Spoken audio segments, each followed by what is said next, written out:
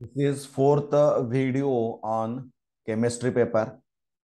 यापूर्वी 3 व्हिडिओज या 12 मार्च 2022च्या केमिस्ट्रीच्या प्रश्नपत्रिकेवर झालेल्या आहेत. So today in this video I am going to discuss the section D of chemistry question paper. आता यामध्ये जे प्रश्न असणार आहेत ते question number 27 to question number 31. So welcome to Yash academy Karad. आपलं यश अकॅडमी मध्ये मनपूर्वक स्वागत. इथं पहा जनरल इन्स्ट्रक्शन्स टू स्टुडंट्स.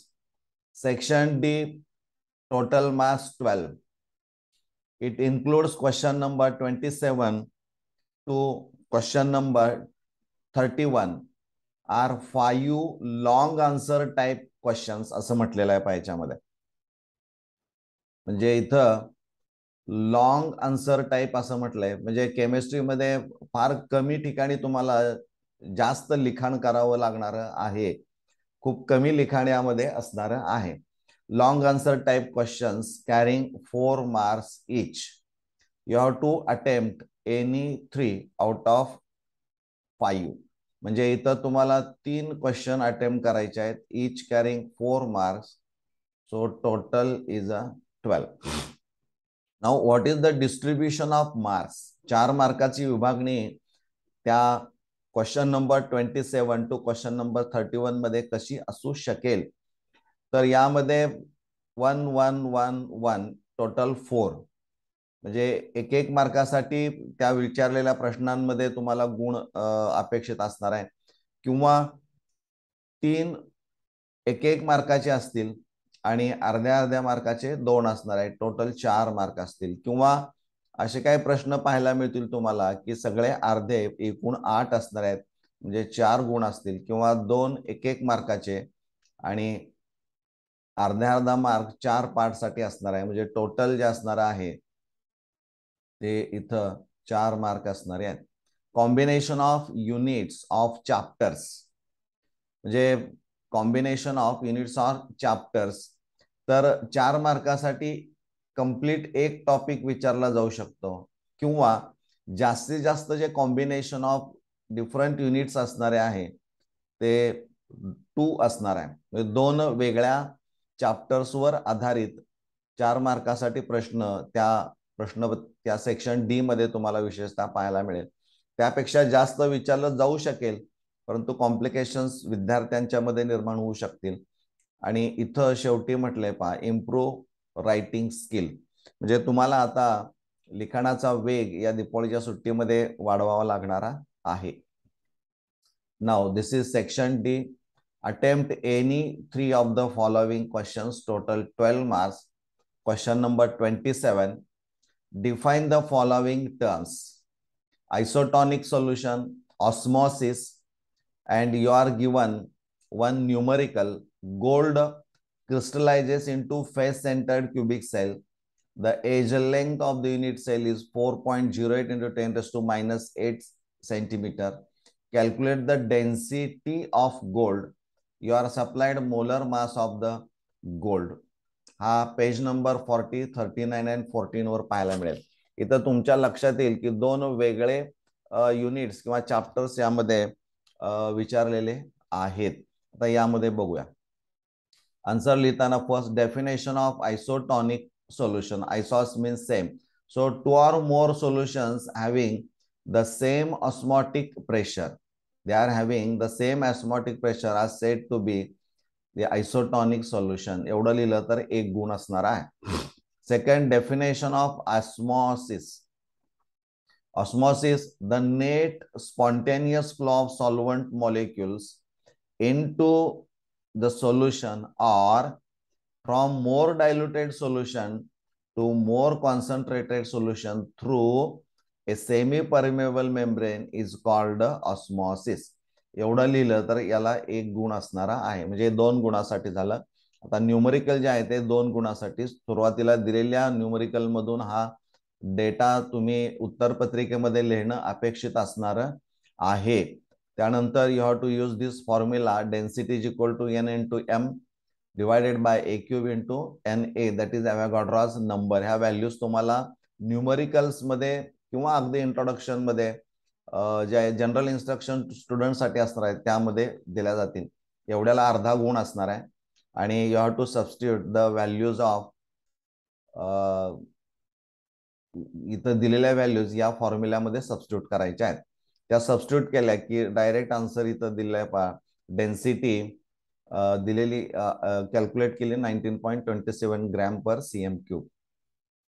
इथं सबस्टिट्यूशनला अर्धा मार्क आहे. आन्सर जे आलेला आहे त्याच्यासाठी अर्धा गुण असेल आणि जे युनिट इथं तुम्ही लिहिणार आहात त्यासाठी अर्धा गुण, म्हणजे 2 मार्कासाठी असणार आहे. Question number 28, write the mathematical equation for first law of thermodynamics for isothermal process, second adiabatic process, and derive the relationship between pH and pOH. Page number 71 and 52. इथं देखील तुमच्या लक्षात येईल की 2 वेगळे युनिट्स किंवा चॅप्टर्स यामध्ये विचारलेले पाहायला मिळतील. आन्सर पहा. Mathematical equation for the first law of thermodynamics for isothermal process. What is the meaning of isos? Means same, and thermal means temperature. So here temperature of the system remains constant. Therefore, the internal energy also remains constant. Hence, delta U is equal to 0. एवढं लिहिलं तर अर्धा गुण असणार आहे. आपल्याला माहित आहे, वी नो दॅट, आपल्याला काय माहित आहे तर delta U is equal to Q plus W. This is the mathematical equation for first law of thermodynamics.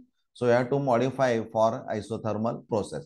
But in isothermal process, delta U is equal to 0. So 0 is equal to Q plus W. So finally you can write W is equal to minus Q or Q is equal to minus W. याला अर्धा गुण असणारा आहे. Second, adiabatic process. What is mean by adiabatic process? There is no exchange of heat between system and surroundings. Therefore, heat transferred, that is Q is equal to 0. याला अर्धा गुण असेल. पुन्हा हा फॉर्म्युला वापरून त्यामध्ये Q ची व्हॅल्यू सबस्टिट्यूट केली तर delta is equal to W, त्याला अर्धा गुण असणारा आहे. Now you have to derive the relationship between pH and pOH. इथं पहा 2 मार्काचं डिस्ट्रीब्युशन जे आहे ते अर्धा अर्धा 4 पद्धतीने केलेलं आहे. We know that Kw is equal to, that is the ionic product of water, is equal to active mass of hydronium ion into active mass of OH minus ion. The value of Kw is 1 into 10 raised to minus 14. So you write the value of Kw in the equation. Now taking the logarithm of both sides, we can write, इथं आपण दोन्ही बाजूचे log घेतलेले आहेत. Now change the sign of both the sides, so you will get negative sign here. So pH, negative log to the base 10 of H plus ion concentration is nothing but pH, and negative logarithm to the base 10 of OH minus ion is nothing but pOH. So pH plus pOH is equal to 14. This is proved. म्हणजे इथं अर्धा अर्धा गुणांचं splitting तुम्हाला पाहायला मिळेल. Now question number 39. Define reference electrode. Write the functions of salt bridge and draw neat label diagram of standard hydrogen electrode. Page number 108, 103, 109. एकाच topic मधून हे प्रश्न विचारले. 4 मार्कासाठी सिंगल युनिट किंवा चॅप्टर असणारा आहे. Now what is mean by reference electrode? तर ते लिहिणं गर. ए reference electrode is defined as an electrode whose potential is arbitrarily taken as a 0 or exactly known. It carries 1 mark. त्याला 1 गुण मिळणार आहे. त्यानंतर you have to write the any 2 functions of salt bridge. It maintains the electrical neutrality between 2 half cells or solutions by transport of ions, half mark, and it prevents the mixing of 2 solutions. हे अर्धा मार्कासाठी असणार. तुम्हाला जे आठवतील तुम्ही ते 2 कोणते तुम्ही तर लिहिणं अपेक्षित असणार आहे. Now you have to draw a NEET label diagram for standard hydrogen electrode. So this is the diagram. डायग्रामचा सराव तुम्ही करणं गरजेचं आहे. लेबलिंग यामध्ये किमान 2चं तरी लेबलिंग, एक आउटलाईन साठी गुण असणार आहे आणि कोणतेही 2 लेबल तुम्ही केले तर त्यासाठी 1 गुण असणार आहे. सगळेच करणं सगळ्यात चांगलं असणार आहे, कारण काही वेळेस त्यालाही 2 मार्क देताना काही वेळेस विचार बदलला जाऊ शकतो. म्हणजे आउटलाईन पेक्षा लेबलिंगला पण वेटेज येऊ शकतं. Now question number 30. Explain metal deficiency defect with example. Write chemical equation for preparation of sulfur dioxide from sulfur. Write uses of sulfur. इथे 2 वेगळे युनिट्स किंवा चॅप्टरचं कॉम्बिनेशन तुम्हाला पाहायला मिळेल. Page number 99, page number 152. What is metal deficiency? म्हणजे metal आयनची deficiency असणार आहे. दिस type of defect occurs in a compound wear metal can exhibit oxidation states, म्हणजे पर्टिक्युलरली व्हेरिएबल ऑक्सिडेशन स्टेट्स. त्याला एक गुण असणार. त्याचं एक्सप्लेन म्हटलंय. Explain metal deficiency defect with example म्हटलंय. म्हणजे metal deficiency defect with example तुम्हाला एक्सप्लेन करायचं. In metal deficiency defect, cation, that is positive ion, is a missing from its original site. Now, to maintain the electrical neutrality or to balance the negative charge, one of the nearest metal ion acquires an extra positive charge. One of the nearest metal ion म्हणजे जो त्या metal ज्या क्रिस्टलमध्ये lattice साइटवर जो ion असणारा आहे त्याच टाईपचा आयन असेल, परंतु त्याची ऑक्सिडेशन स्टेट ही थोडीशी पहिल्यापेक्षा जास्त असणारी आहे. See this diagram. इथं NiO कंपाऊंड आहे पहा, की ज्यामध्ये इथं तुमच्या लक्षात येईल की इथला Na2+ हा जागा सोडून गेलेला आहे. There is a missing Na+2 ion. म्हणजे 2 आयन्स पॉझिटिव्ह आयन कमी झाल्यामुळे निगेटिव्ह आयनची संख्या वाढली. ते बॅलन्स करणं फार महत्वाचं आहे. म्हणून in the compound of NiO, one of the Na2+ ion is missing from its lattice site, creating a vacancy. इथं व्हॅकन्सी क्रिएट झाली पहा. The deficiency of 2 positive charges, म्हणजे एक Na+Ni2+ आयन लॉस झाल्यामुळं डिफिशियन्सी 2 पॉझिटिव्ह आयनची क्रिएट झाली, तर is made up by the presence of 2 Ni3+ ions. म्हणजे तोच आयन आहे, परंतु ऑक्सिडेशन स्टेट त्याची वेगळी आहे at the other lattice sites of Ni2+ ion. So the composition of NiO then becomes, हे इतकं कॉम्पोजिशन झालेलं आपल्याला पाहायला मिळेल. म्हणजे या पद्धतीनं एक्सप्लेनेशन असणार आहे. म्हणजे हे 2 मार्कासाठी झालं. आता पुढचं, right chemical equation for preparation of sulphur dioxide from sulphur.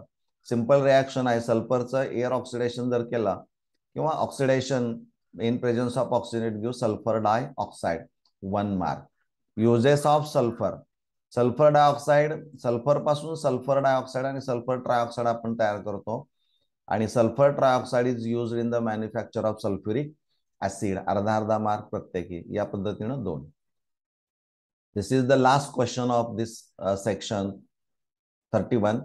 Write chemical reactions for the following conversions. Conversions दिलेले आहेत. ऑर्गॅनिकचा आहे.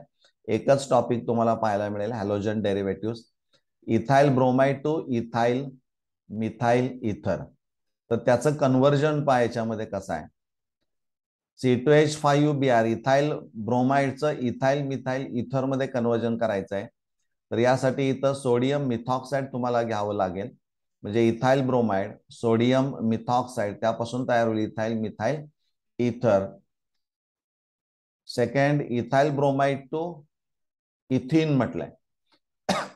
Ethyl bromide, alcoholic potassium, alcoholic, this condition is very important. Alcoholic KOH, कारण ऍक्वियस केलं तर सबस्टिट्यूशन रिॲक्शन घडते, त्यामुळे alcohol तिथं लिहिणं अपेक्षित असणार नाही. Otherwise you will get the half mark is reduced. So there is a डिहायड्रोहॅलोजनेशन, formation of alkene, 1 mark. त्यानंतर ब्रोमोबेन्झिन to toluene. ब्रोमोबेन्झिन plus twice of Na plus methyl bromide, कारण हा Br काढून इथं तुम्हाला मिथाइल ग्रुप आणायचा आहे. म्हणजे इथं वुड्स फिटिंग रिॲक्शन तुम्हाला पाहायला मिळेल. इथं टोलिन तयार झालेला असणार आहे. दिस condition is very important. Chlorobenzene to बायफिनाइल, ही फक्त फिटिंग रिॲक्शन असणारी आहे.